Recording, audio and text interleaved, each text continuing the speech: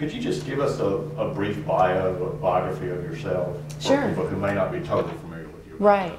Well, I was born and raised in Atlanta. I went to Chamblee High School, which was a very diverse high school, a blue-collar area with strong middle income families, I guess, and then moved to Columbus in 1994. I practiced law for 16 years and also worked for Midtown Inc. for several years as its executive director, and been running for mayor since roughly February, I guess, of 2010, and as of November 30th, I had the great honor of being mayor-elect for Columbus, Georgia.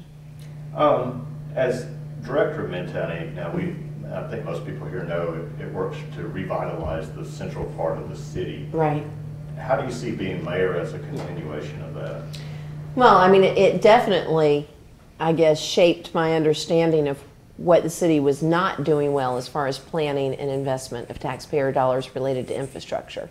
And it also reaffirmed my thoughts that we were not maximizing our landmass resource or our infrastructure resource, frankly.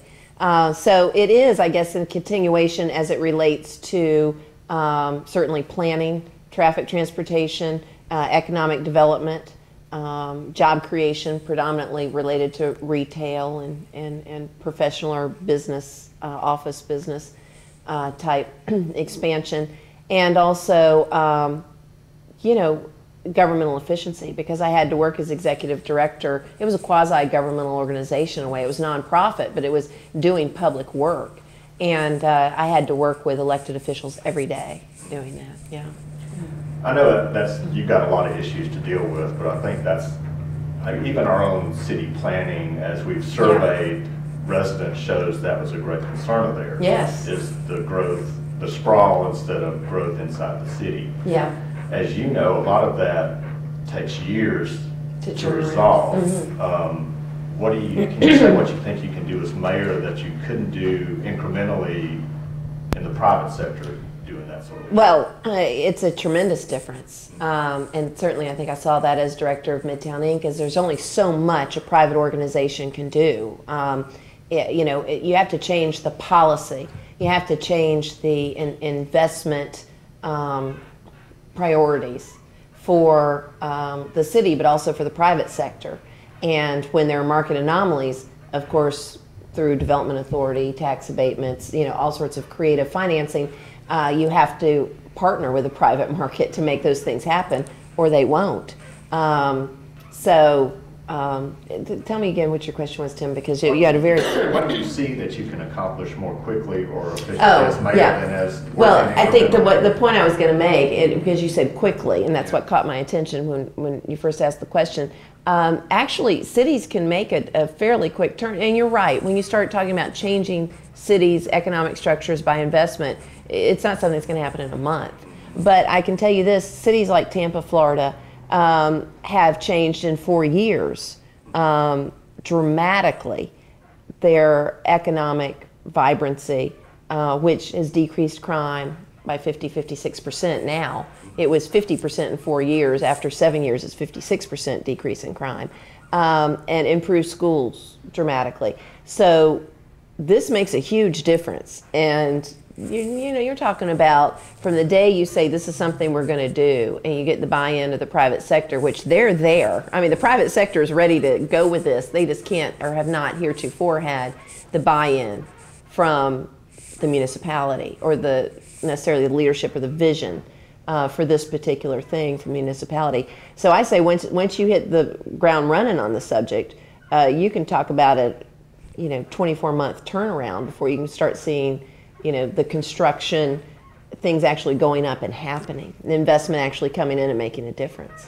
So it's not that long term. Is there a particular place you see this happening first? Yes. I mean, well, South Columbus, and one of the reasons why I've talked about that so much on the campaign trail, is so ripe for this because you have all that vacant and abandoned cheap land down there. And that's usually where these types of things happen. But because they're so economically distressed, they have areas such as this, have stigma of crime, stigma of not having any economic viability.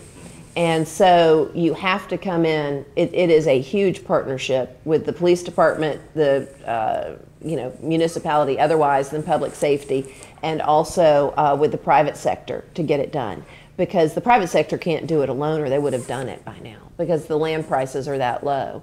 And you also have to be very careful. The reason why it takes a municipality is you have to be very careful not to run people out, because there are really great neighborhoods in South Columbus that give Columbus a lot of character, a great sense of place, the types of things tourists and other people would want to not only come visit but live near. And so you have to be careful that as you're developing, you don't do it with sort of a steamroller effect. It's more surgical application of these types of economic development techniques. So it's not something you can do haphazardly. It takes a lot of planning and precision to get it done right. Are there success stories you would cite? Yeah, well, I mean, I think a lot of communities have done them. No, I mean here. Oh, here? Yeah. Well, of course, I think Uptown is sort of the classic example of taking a small area and planning. But I still think, and I believe the people with the bid would tell you that they're ready for the next phase of that now. They've done a great deal, but there's so much more they can do and really have to do if they want to keep this area vibrant and relevant in today's world. And so it's a huge success story. I think Midtown, although it's relatively new and much larger than downtown, much more diverse with various neighborhoods than our downtown area, but I think it's a success story too. It's been marketed, branded. You really see that area turning around significantly. All right, as you mentioned, crime is, or at least the stigma of crime, yeah, and the reality of crime really are significant issues here. Yes. Sometimes that's a perception. Sometimes it's, as we know, it's quite real. Yeah. In some areas, how do you see? What are your ideas for fighting crime in the city?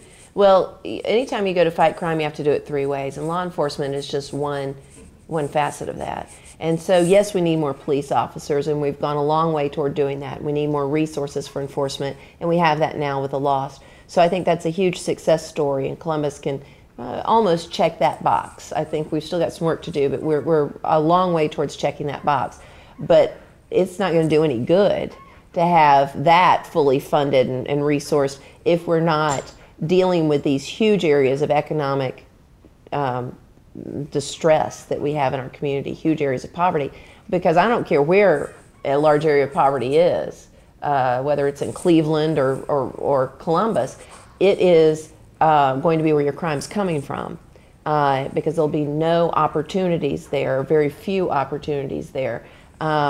And so when you start looking at economic redevelopment and fighting crime, you have to start looking at bringing investment back, because it creates jobs, it builds a well-netted, well-woven community. People begin to care about what their neighbors are doing. They begin to feel that they belong, and crime begins to decrease dramatically. And then the third aspect of it, of course, is prevention, which predominantly focuses on youth, because youth offenders are where you can nip it in the bud.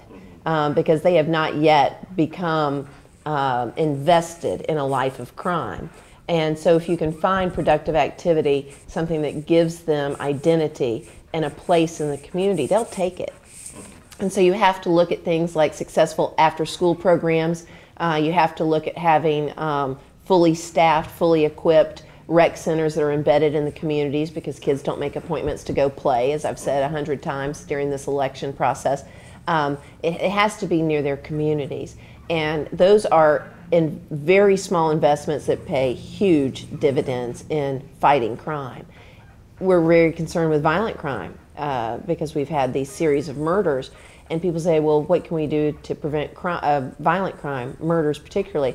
Well, the fact of the matter is, as Chief Bourne will tell you, it's very difficult to prevent a murder, because they're usually an act of passion, and by that I don't necessarily mean a relationship or domestic dispute, which is, certainly an aspect of murders, but they're usually something like great fear, because they're robbing a place and they're startled and they had a gun and they shoot because of this fear they have, or somebody shooting somebody who's intruded in their home.